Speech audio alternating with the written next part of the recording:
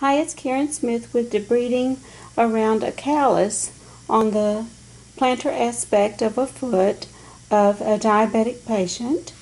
And so we can see that in this particular wound that often you will see a callus formation, and diabetic feet a lot of times don't have a lot of sensation and feeling, but you need to be able to make sure that your patient is comfortable and address their pain prior to any type of sharp debridement. And in this particular wound, the callus formation will actually increase the amount of pressure on the foot. So in addition to debridement and good wound care, plan of care, part of that will also be some type of pressure relief in regards to footwear. So whether your patient is having a total contact cast applied today, perhaps they're having a dressing that is applied that requires them to be non-weight bearing, then they might need an assistive device. If they are allowed to weight bear, but you want the particular wound area to be non-weight bearing, then you can customize a pressure relief walker, shoe, or boot in order to take the pressure off of this particular area. And so the devices that we have to pick from today are going to be the number 10 blade, which has a larger blade area. Sometimes I will use an 11 blade, which is appropriate for shaving of a calloused area. A 15 blade, which is appropriate, but you've got to be willing to be patient because it's such a small blade area. I also have the pickups and a pair of scissors if necessary. So in doing this, I'll take my 11 blade. In this particular example, we're going to use oranges, but if we're looking just right at the diabetic foot ulcer, then you are going to tangentially shave, so you're going to be in the line parallel to the structure that you're shaving. And this one, you can tell that the foot is a mobile part of the body, so the patient needs to be extremely comfortable. You may be able to have them on their back in supine, but it may be more appropriate for them to be in side lying. Some patients can lay comfortably in prone, but typically side lying is a great position for this. But you want to be able to have access that you're comfortably moving in this direction. And so you're going to have to stabilize the foot. So typically you may have one hand on the foot and one hand shaving, and as you're tangentially shaving, that you've got these small pieces that are being removed, and you can tell that you're getting these different layers.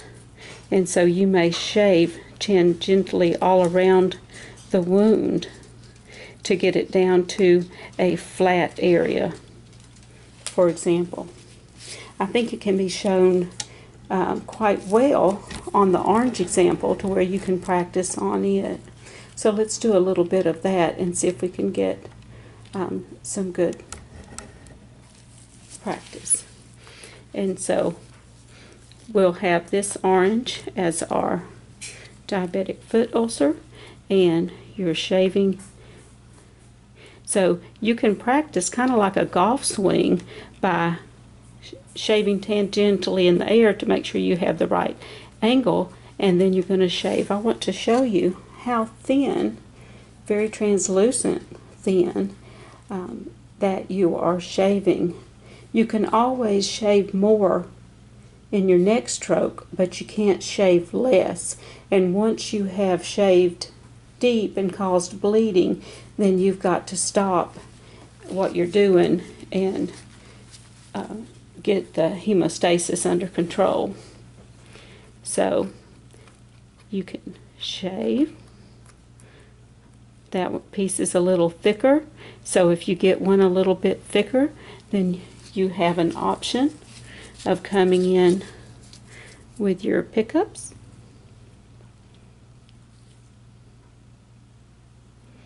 and trimming that section so that you don't continue to go at that deeper level, and then you can come back. If you hit at an angle, I'm going to do it at an angle so you can see. If you hit at an angle, then you're going to cut deeper, and you're going to cut more of a wedge as compared to a tangential shaping type scrape. So you can do very quick, and you can get your work done without having to go deep and causing more of a cut.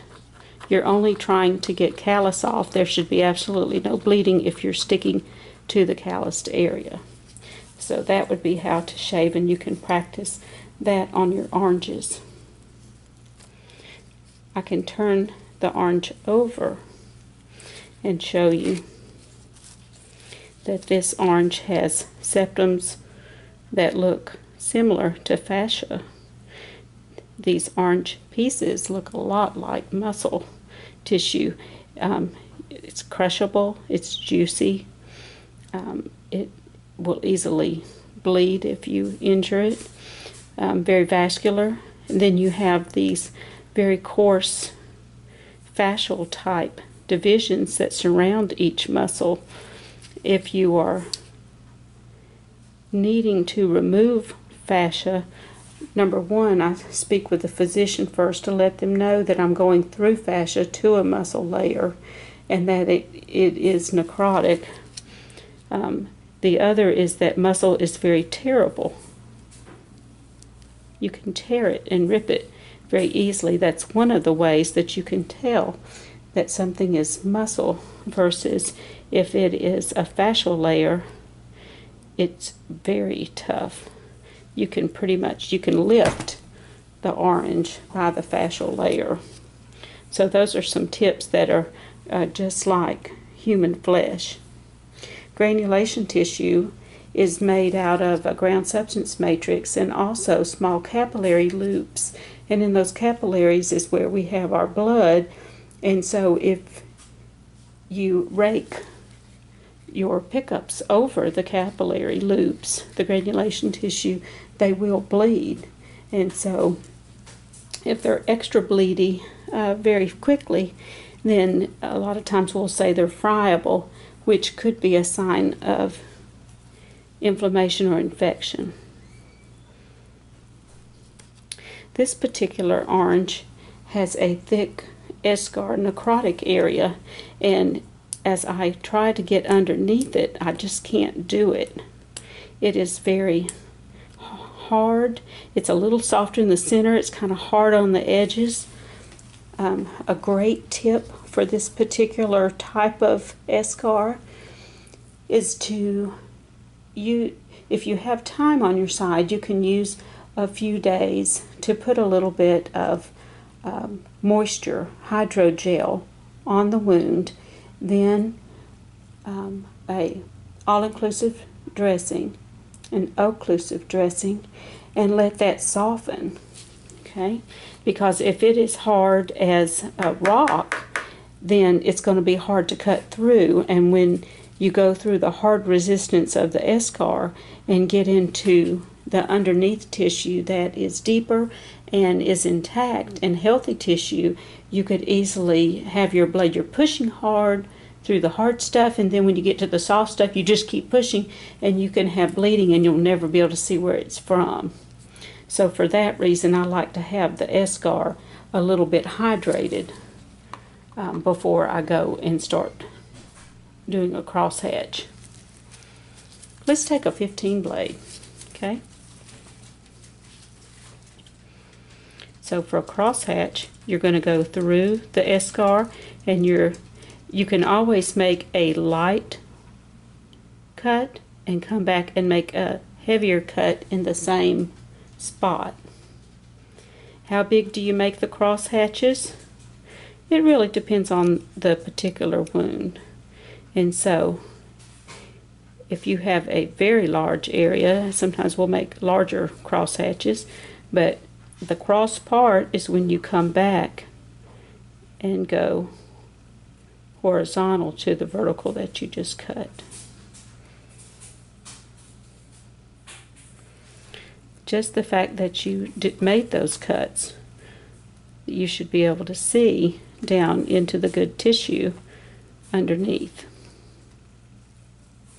And you can imagine if I slather that with a Vaseline type product, which is the collagenase Santil, the enzymatic debrider, that it would make it all the way to the good tissue and be able to lift. It lifts up the necrotic tissue and allows it to separate. Sometimes if you cross-hatched it quite a bit and it's loose underneath, you may be able to come in and debride out a section. It may be asking a lot. You can see you might be able to get in and start tangentially. As soon as I started tangentially moving that, I got this area and I removed a section. I will tell you that when I am culturing for infection underneath a necrotic area, I do cut a window. You have to do your wound cultures in viable tissue. You're not culturing necrotic tissue, you're not culturing the drainage or the exudate in the wound, you're actually culturing good tissue. And so I will take a culture swab, press into the good tissue, press a little bit, and twirl it to allow my swab to get some good tissue fluid on it and get my swab. Now I can tell that this particular eschar, it actually goes deeper than the window I cut. So I would have to make a judgment as to if that was a viable spot for me to be able to culture. If it just looks like it is more necrotic tissue in that wound, then that's not a viable spot for a culture. Sometimes I can go to a wound edge